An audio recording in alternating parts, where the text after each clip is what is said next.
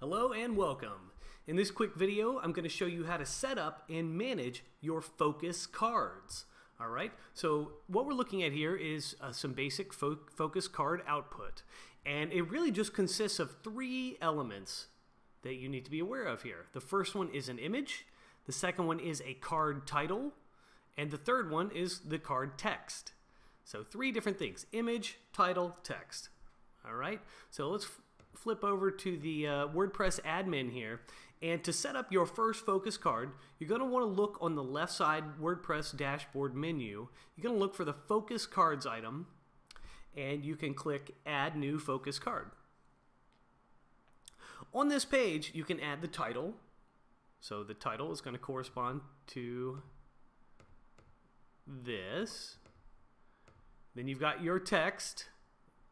The text goes here. And then you can set a featured image, and that's going to be the big image that goes with your card. There are no restrictions on the images that you can use. You can use any aspect ratio you want. So anything that's wide enough to work for whatever presentation you'd like to make, you can use. We're going to go to a card that's already set up so I can show you the specific options you're going to want to mess with as you set up your cards.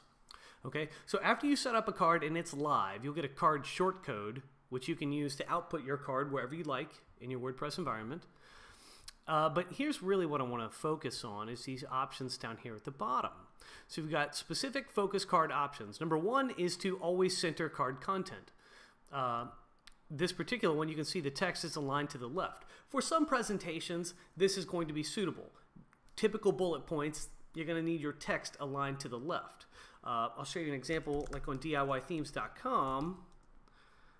I have a little bit of a different setup, and I have all of my content centered here. So I've chosen the centering option on my cards that I've deployed on DIYthemes.com. So this is how you would do that. You would select to center it. In fact, we can just update it and see our changes here. You can see how the bullet points get a little wonky if they're centered. So you'd have to make some adjustments to a regular bulleted list to get it to display properly if it were centered. But that's how you would center your content if that's what you want to do. You can elect not to display the title in the card output. Maybe you just want the title to be something that you are able to reference here where you manage all your cards. So like you can just refer to it very quickly, but perhaps you don't want this text to be outputting here. Maybe it's redundant, maybe it already appears in the image, that kind of thing. So you can elect not to display the title. If you're including something hardcore like an HTML form in your card, you may wish to disable automatic paragraph tags because that will give you the output that you want. If you have the paragraph tags in there, your final output might include a lot of unwanted spacing. So this would be one way to attack that and solve that problem. Next, we've got quite a few linking options here, which are very interesting. So by default, your image is not going to be linked if you add an image to a card, but you can link this image anywhere you like by adding a custom featured image link, which I've done here to link you to the Focus product page, and that makes this clickable. And quick note, we find when we do usability testing that people instinctively seek to click on images, and if they're not clickable, then they'll look for something else. So I think it's a good idea to add a link to your images to make them clickable if that's applicable to your, whatever you're doing with your cards.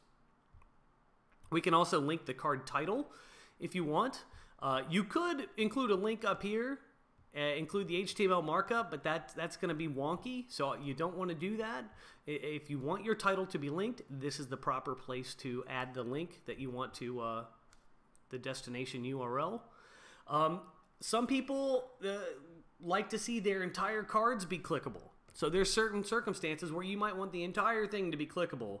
Let's say I want the user to go to the Focus product page when they click anywhere on this card. All I would need to do that is specify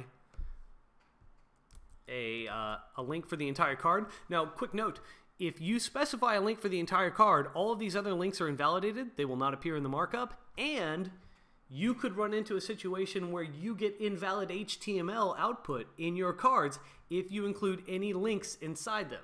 So if you're going to use the entire card linking option, you need to make sure you do not have any links in your card content. Okay, so we'll take a look at that real quick.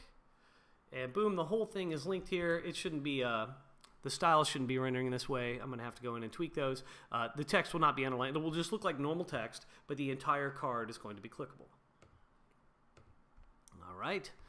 Moving on, then we have a custom card class option. This is probably not going to be useful for most people, but I put this in there for very hardcore differentiation type purposes.